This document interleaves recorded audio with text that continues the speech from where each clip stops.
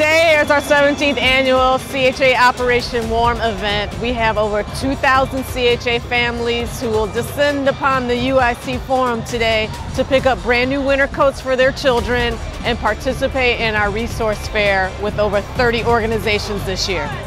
This event is so important for our families and well known. They look forward to it.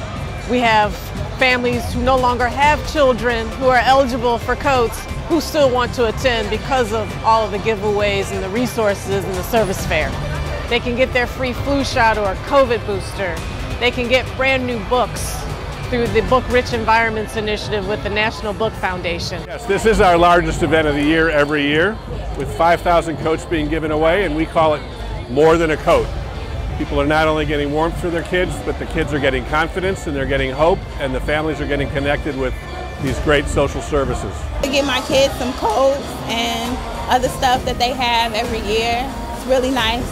I appreciate that they give out food. I appreciate the comment, the lights, those things come in handy. The books, definitely, and just medical help that they might give, the advice when they have people coming to give people free phones. I like the energy, the DJ as well. The music, it's a vibe. It's about some people. I came to get some coats for the kids. Hey, Alvin.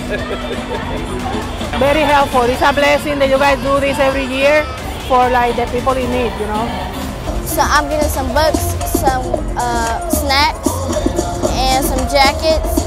I think they good, and we're gonna for sure use them for the winter.